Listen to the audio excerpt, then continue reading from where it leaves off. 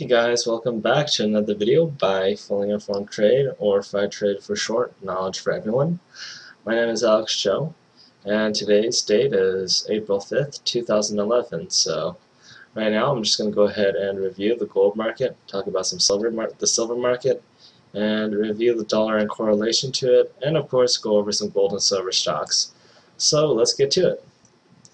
Dollar is resuming its upwards trend. It has been able to keep on holding on to this key trend line area.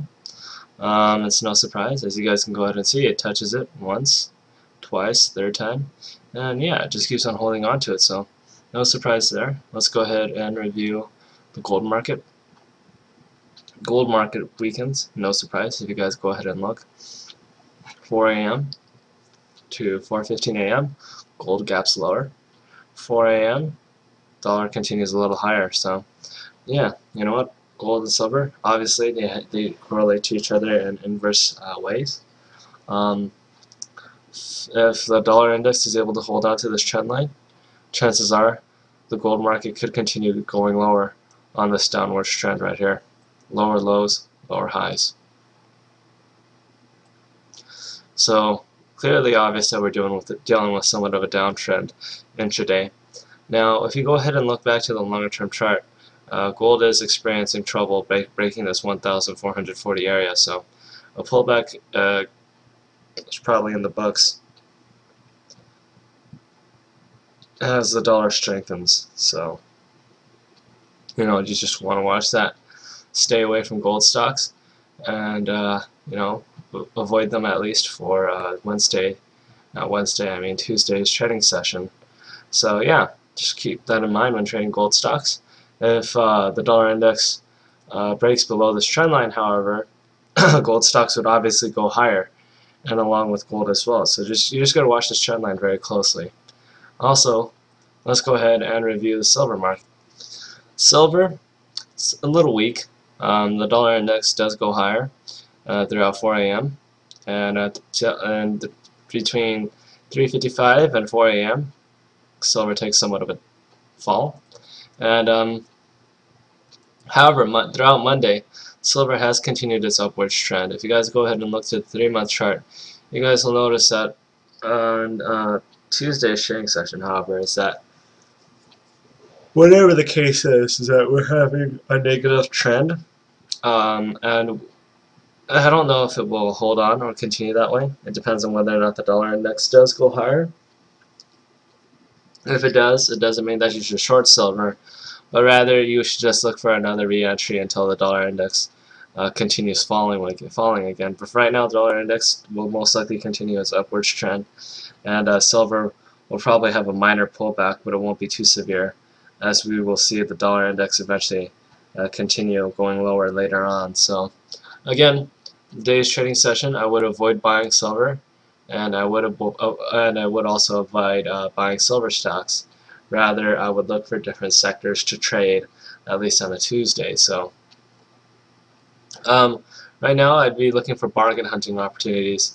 If we go ahead and look at New Gold did gap substantially lower, and you know, this gap area will be a key area of resistance much later on in the future. But we'll go over that once we get to that bridge. But for now, just keep watching this New Gold chart. As you guys can see, New Gold has hit a negative trend, and we are touching $11 as a key area of support. It could break it, depends on what we see gold do and what we see the dollar do tomorrow, but I do think dollar will continue to strengthen.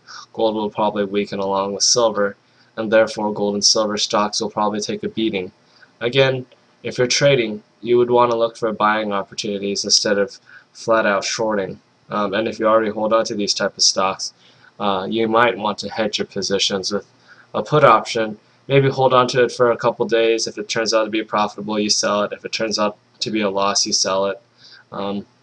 Yeah, you know, that's how you probably hedge your position. Now let's move on to Yamana Gold. Ticker symbol is AUY. AUY has fallen down a bit. We are in a downtrend, if you guys notice. Well, not really a downtrend. It's actually more of a consolidating market. You see this range around $12.80 and $11.80, and pretty much the markets look like they're more in a type of pennant formation than anything else. What really matters is whether or not you break below this trend line or confirm above this trend line. So what you would want to do is you wait for this to break below, and then you could possibly short. I mean, when I mean by break below, I mean a real confirming signal below this chart. You'd probably want to see a bearish candle close trade right below this, and then you would take a short position and hold on to it, put in a tight trailing stop, and make whatever money you can. Now, if it goes above this trend line area, then you would just buy into it and hold and look for a tight trailing stop to keep most of your profits. Alright, so that's the type of stuff I see in the gold market as far as gold stocks are concerned. AUY, great opportunity. Either direction it goes, you just want to watch this trend line and see where it breaks out. It will break out in the direction gold takes. So if gold weakens, chances are AUY will weaken. If gold strengthens, chances are AUY will break this pennant formation. So it really depends on how the commodities play out. Let's look at the next chart, which is going to be Pan American Silver, and just give it a moment to load. So it's done loading now, and Pan American Silver is sitting at a pretty strong trend, but we aren't getting anywhere near the 40. We are experiencing some strong resistance at 38, but we're not getting anywhere near previous Pan American Silver highs, even though silver is trading at some relatively new all-time highs. So that does give me a cause for concern right there alone. Another thing that I do want to point out with Pan American Silver is that it did gap up by around 4%. But again, I wouldn't buy into it, mainly because we have some resistance at $39 per share. If silver continues going lower on dollar strength, then obviously you would want to avoid buying into Pan American Silver, because if you buy now, you're buying when things are kind of hairy, and you don't know, you really don't have any idea whether or not it will go up or down. But more importantly, you don't know if it will sustain itself. So you'd want to take more of a side. You'd want to be on the sidelines and just be an onlooker in this type of position. You don't really want to make a trade because again, silver stocks tend to move in the direction of silver, and there's a chance that silver could continue going lower on the dollar index's strength. If that happens, chances are, the silver stocks will get hit pretty hard, and it could lose some of whatever it made on Monday. Now, if you guys go ahead and look at the 5-day chart, great gap up.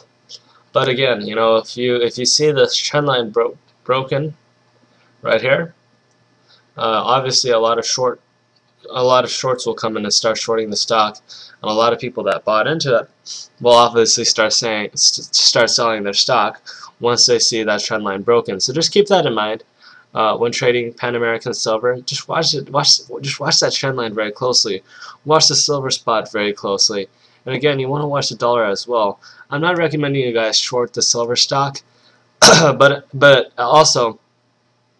rather to use the silver commodity as a way of measuring whether or not you want to buy the stock or sell the stock. And right now, I would sell the stock for whatever profits you can get, and wait for the silver market to continue its upwards trend.